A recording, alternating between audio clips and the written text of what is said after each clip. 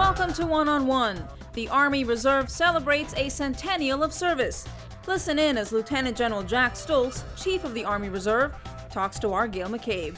Let's start off with a basic question. If someone was going to be entering the Army Reserves today, what could they expect? They could expect a challenging experience. They could expect a rewarding experience.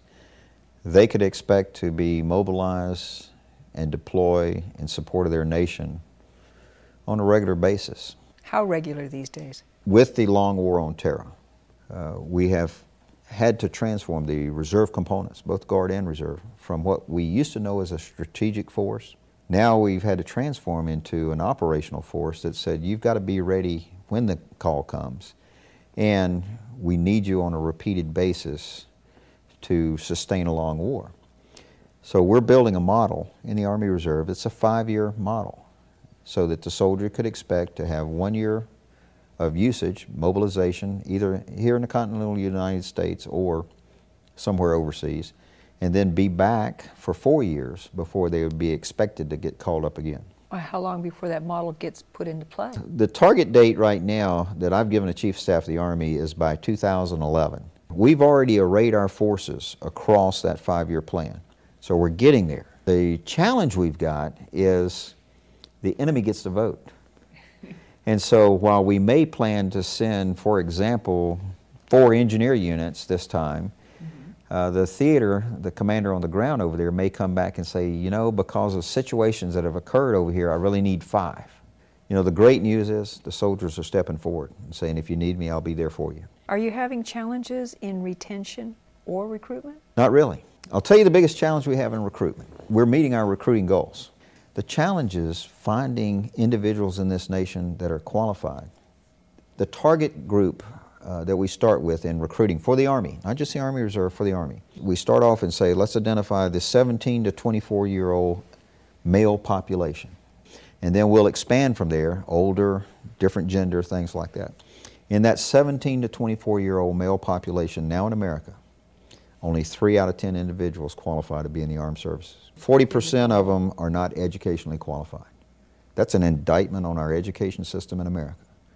40% of that 17 to 24-year age group are either not high school grads or they can't pass the aptitude test required to get in the military.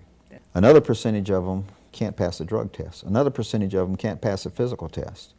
Another percentage of them has moral issues in terms of a record. But in the Army Reserves, are you not looking for an older individual? Well, that's the advantage we have. We have 2 advantages. In the Army Reserve, we're looking for, in a lot of cases, an older individual who's probably already established in a job or some other career, but he wants to serve his country.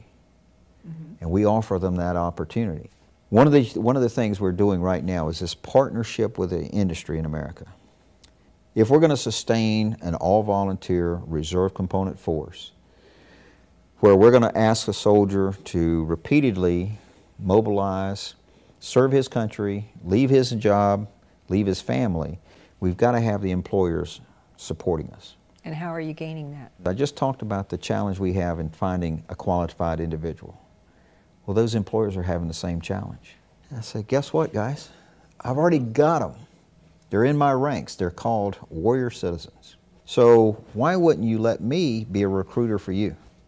So you provide them trained and skilled individuals with the caveat that you get to call them back into service when they're needed? Exactly. And how's the reception been? They're saying this makes a lot of sense. We're getting ready to sign some memorandums of agreement with the American Truckers Association, with some hospital groups, with some other organizations that says we want the Army Reserve to help find us employees. If you're in the Army Reserve and you're trained as a military policeman, then they can very quickly put you into their force. One new program that's been very highly touted by the active Army is the Army Family Covenant. What impact has that had on the Army Reserve in your families? I sat in a meeting with General Casey several months ago, and we were talking about what do we need to do to take care of our families. What else do we need? What more do we need? And on the active and reserve side. And we came up with a list of things, and it totaled up to about $100 million. And he turned around to the Army budget officer and said, "Do it." And that person said, "Well, sir, we have to." And he said, "Do it. They need it." That's a commitment from the leadership. Our audience is military, it's also civilian. What would you have them know about the Army Reserve and reservists today?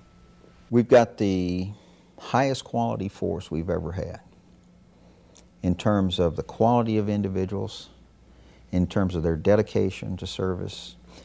You know, the soldiers that we have signing up in the Army Reserve today know what they're getting into. It's the highest quality I've ever seen. You've been listening to a one-on-one with Lieutenant General Jack Stultz, Chief of the Army Reserve.